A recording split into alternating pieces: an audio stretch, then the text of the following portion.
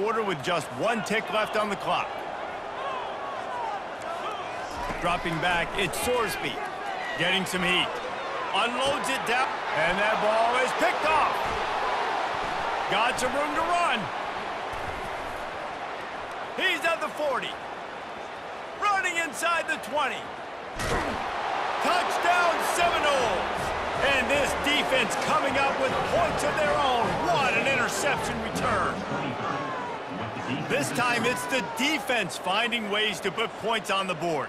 There is nothing better than being a defender, seeing that ball in the end zone, your eyes get big as saucers, go, jump on that puppy, secure it, get you a touchdown.